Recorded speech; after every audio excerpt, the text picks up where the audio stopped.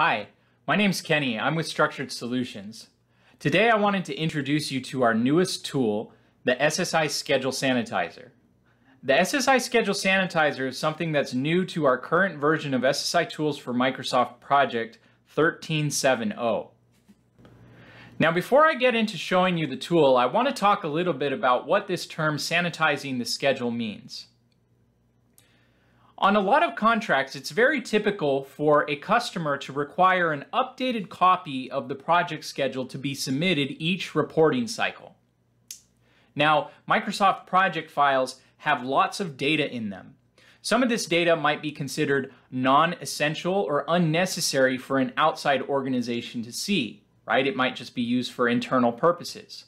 And there also might be proprietary data in the Microsoft project file. Data that's considered to be confidential or secret to a scheduler's organization. This might be something like rates on resources. Schedule sanitization is the process of removing this data from the project file before it's sent out to any outside organization. All right, let's get into the tool.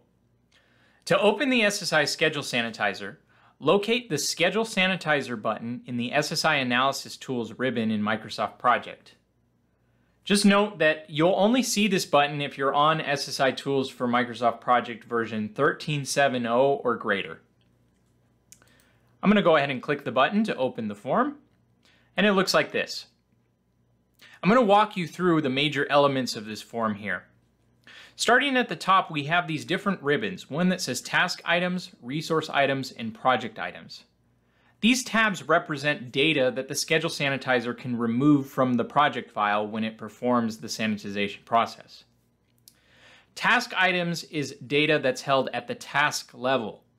So that might be things like the different task fields, text fields, number fields, flag fields, the resource assignments on the tasks, the task baseline work and baseline costs, etc. Resource items is data that's held at the resource level. So that's all the stuff that's in the resource sheet of Microsoft Project. And project items is anything that's held at the project level. This might be something like macros that are stored in the project, custom views, tables, groups, filters, etc. I'm going to go over to the Task Items tab. And I'm going to choose some things to sanitize from the schedule. First thing that I'm going to do is I'm going to open up the Text 1 field and the Text 2 field in my schedule just so you can see them.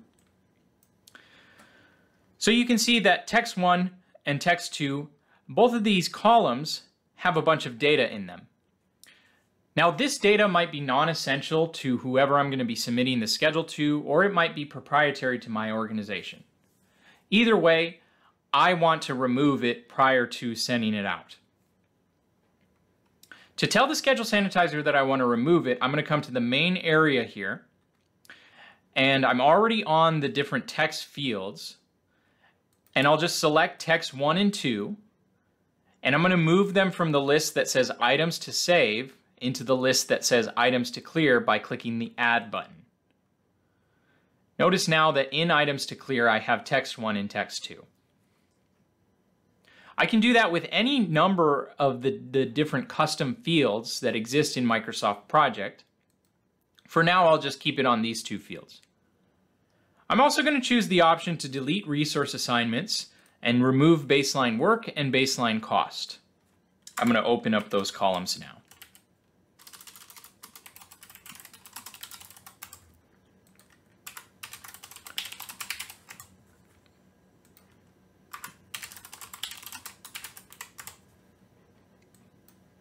All right, so I've got my resource names column open up, my baseline work and baseline costs, just so you can see that a lot of these tasks in my schedule do have resources, as shown here by the resource name column, and they also have baseline work and baseline costs associated with them. Another important note is that the Schedule Sanitizer will never remove baseline start, finish, or duration. It will always keep that the same. If I'm happy with the selections that I've made, I can click the Sanitize Schedule button, but before I do that, I'm going to save a settings configuration for this. So I want to be able to return back to these settings, and rather than going through the whole process of moving the things that I want to be cleared out, I'm just going to save a configuration that has all of that prepared for me. I'm going to do that by clicking the button that says Save Current Settings. It just asks me to give me my settings a name, so I'll call this Example Video Settings. And it tells me that the settings have been saved. And you'll see now that the settings drop-down box shows Example Video Settings. If I had settings that I had saved previously, they'll show up in the list here. So I had created a configuration before called Example Project Sanitization. Notice that if I click on that, it's showing a whole bunch of fields to be cleared out, not just the ones that I had selected just a moment ago. I'm going to go back to the Example Video Settings, and you'll see that now this only has text 1 and text 2 set to be cleared. I'm happy with this, so I'm going to go ahead and click the button now that says Sanitize Schedule. As soon as I do this, it's going to open up a warning box for me that's just going to tell me, hey, the Schedule Sanitizer is about to remove data from the project file. It's recommended that you do this on a copy of the real project schedule, or at least save a copy of the project schedule prior to doing this. And then it's also giving me an important disclaimer, just letting me know that since I am removing resource assignments from my task, there is a possibility that task start and finish dates could change. Now, the SSI Schedule Sanitizer performs a whole bunch of actions in the background to make sure that all the tasks in the schedule stay on the exact same dates as they were before the sanitization process occurs.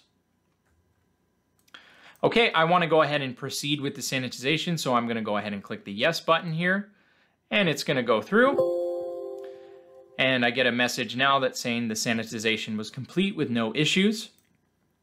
And you'll see that in that text 1 and text 2 fields, all of the data has been removed along with the resource names, the baseline work, and the baseline costs. However, all my tasks are still on their prior start and finish dates. So no changes were made to my task start, finish, or duration. So I just performed a sanitization. Now I'm ready to send this project file off to whoever I would like to send it to, whether that be a customer or a supplier or any outside organization. I've removed the things from the schedule that are sensitive to my organization or only used by my organization, and I'm ready to give this to another third party. And that's how easy it can be to use the SSI Schedule Sanitizer. For information about more SSI tools, or to sign up for a free demo, visit our website, ssitools.com.